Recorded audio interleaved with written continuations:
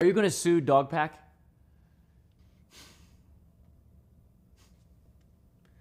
Well, all these pending lawsuits are exhausting. I need a holiday.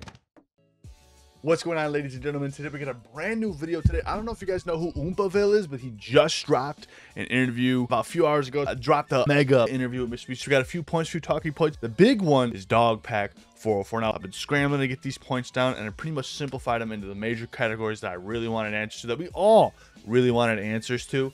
MrBeast is probably going to sue Dogpack404. Dogpack404 has made the worst, most bad faith judgment in MrBeast. He really seems like he's the kind of guy that really just wants to be on the in and in. He's gonna do whatever, step on whoever, and take whatever he needs to do and get. Wait, that doesn't even make any sense. I don't even know if I just made any sense there. He's gonna pretty much do what he's got to do to get the biscuit at the end of the day. A real dog at the end of the day. That dog ain't got no bite, bro. You ain't got no bite, Dogpack404. Everything he's tried to get MrBeast on has been either debunked, fabricated, or just flat out not true at all. We finally get an answer from Oompaville's video. are you going to sue Dogpack?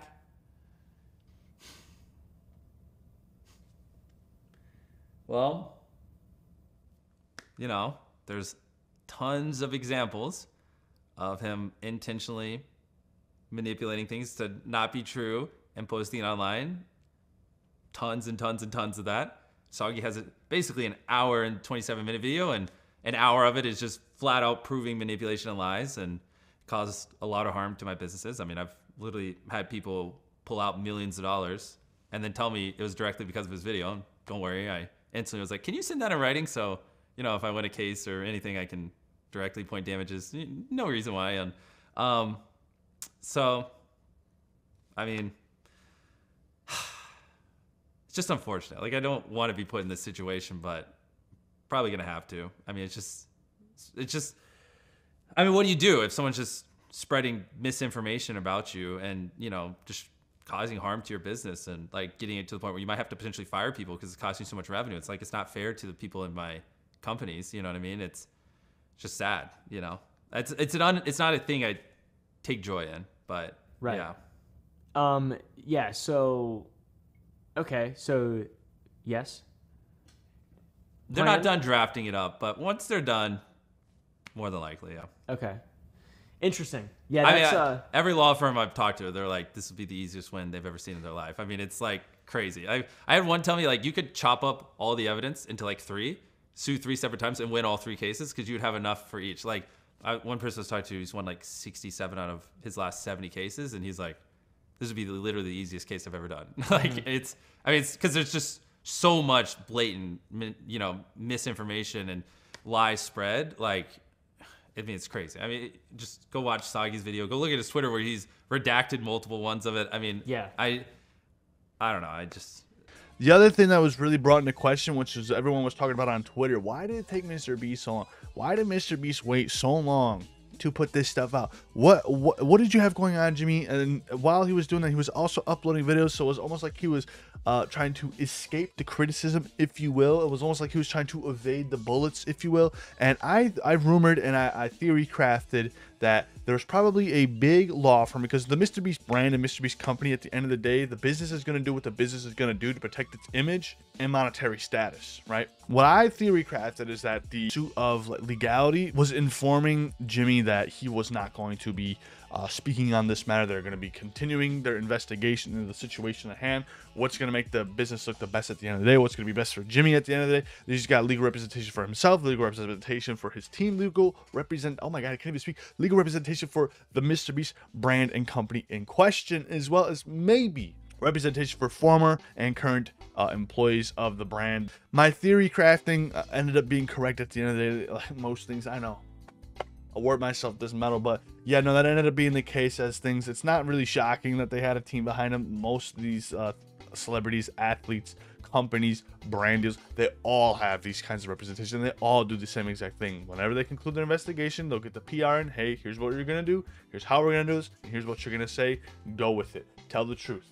And part of that investigation is they recommended that I not talk about drama or really do anything online because it might influence witnesses or any people they might interview or ex-employees. So it's a little unfortunate because I told them, okay, I'll wait till the investigation is over. And I believe that was literally like a week before the Dogpack video came out. And then truthfully, just in transparency, I've never done one of these like big investigations before. And in my head, it was going to last like 2 or 3 weeks. It ended up taking a couple months, apparently combing through all the documents and doing all the interviews and everything. It just took way longer than I thought because I've never had to bring in a top tier law firm and a former federal prosecutor and let them, do this really big thing.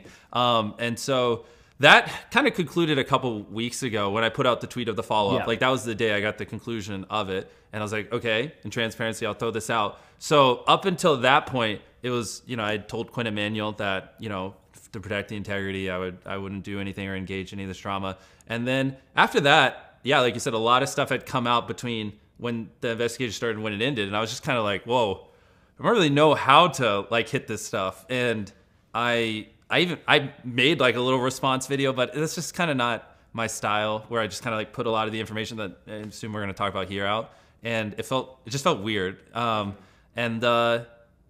I mean, truthfully, I've never been in a situation where people have thrown this much stuff at me, and I definitely could have handled it better. Like I probably should have, like the second I could have talked, like, I don't remember the exact date, 2 or 3 weeks ago when we put that report out, probably should have done something like this right then. If I could go back in time, I would. And yeah, that's kind of like the brain dump. And then here I am. Yeah, so I was going to ask, you answered it towards the end, but like, do you regret that, obviously? Yeah, if I could go back in time, I would do what we're doing here, because I assume this is like the correct format. It's going to be a little bit more free-flowing and natural. And I wouldn't have wasted so much time like trying to do a response. It's just not my thing. I like so much better, or I'm assuming, I mean, we just started, but I think I'm going to like so much better being asked the questions and answer it instead of just like sitting in a chair like this, answering it. It just feels a little more natural. Gotcha. Yeah. A couple major ones that I want to get through after this one. And it was a big rumor mill, and I don't think it was projected by Dogpack404, much less inferred. If that is wrong, and he did actually say this, what the... Bro, Dogpack404 is kind of the guy that I don't really pay attention to unless something big happens that I go investigate it and he just happens to be adjacent to it with this weird spinning narrative. The Rosanna Pacino and Dogpack404 video, though, that blew up. That one got crazy views. I had to watch it, so there we go. That's like my 3rd or 4th time seeing the weird conspiracy theory crafting from Dogpack404 to try to get it own on MrBeast as a former or ex-employee, if you will. But the MrBeast child slave labor thing that everyone's been rumoring, oh, he's doing this, that, and the other thing. He's taking advantage of children, doing this. It's so bad. It's so bad. That's why he has all these like this. Oh, dude, it's so crazy. The MrBeast chocolate and merch all built in China and all this other kind of stuff. It's crazy. So Oompaville does ask Jimmy about this, and this is what he had to say. The company that is the gold standard, that has been living and breathing this for the last 15 years, is Tony's Open Chain, or Tony's Chocolonely. Have you heard of them? Yes. Yeah, I mean, phenomenal. They are nuts about this stuff. Like they've done all the research. They live and breathe it, like on how to eliminate child labor, how to best support the farmers, how to everything you can think of, which I'm about to go in depth on. And so I was like, hey, I need to talk to these guys. These guys know what they're doing. And so I spent a lot of time with them, and we actually formed a joint partnership with where we sourced through Tony's Open Chain with Feastables and Tony's Open Chain when we were moving over there. And this has been a thing well before the controversy. Before anyone says, oh, it's only because of controversy, it was a thing before the controversy. And basically, 100% of Feastables cocoa is fair trade certified, which is expensive. It's basically the most expensive certification you can have on it, which for most chocolate companies would be enough. You'd get your cocoa fair trade certified, and then like, do you even know what fair trade certified means?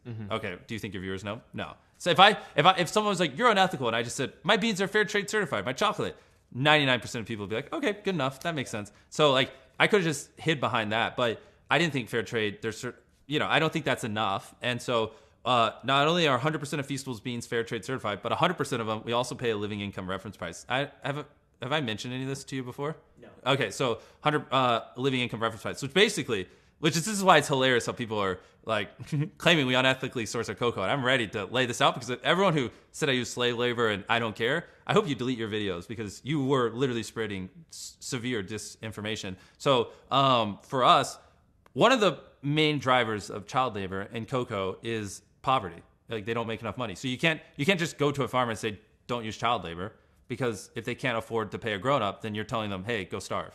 They have to make money. So one of the ways you can eliminate child labor is you have to pay a living income. So there's a thing called living income reference price where they look at, and tell me if I need to dumb it down or whatever, I don't know. But they look at inflation, the cost of bread, basically the cost of living in these areas in West Africa. And they say, hey, if a farmer sells you a metric ton of cocoa, they need to get paid blank to actually be able to live. If you're paying under that, it's just not reasonable for them to live, which then will mean for them to live, they're gonna have to use child labor. So 100% of our beans, we pay a living income reference price. So if a farmer theoretically sold us a metric ton of cocoa for, I'll make up a number, $800, and the living income reference price is $1,000, we'll go, hey, we actually want to pay you $1,000 for that, a $200 premium on top of it to make sure you make enough money to live off of. And that's what we do for all our beans, which is like crazy. You know what I mean? But if we're doing this, you know, we don't want child labor on the farms. And so there's child labor mediation system, and there's a lot of stuff. And this is where Tony's has been great to work with. You know, we have people who check in on the farms and, you know, interview the families, interview the kids. If there are cases, remediate it, follow up, make sure the case was remediated.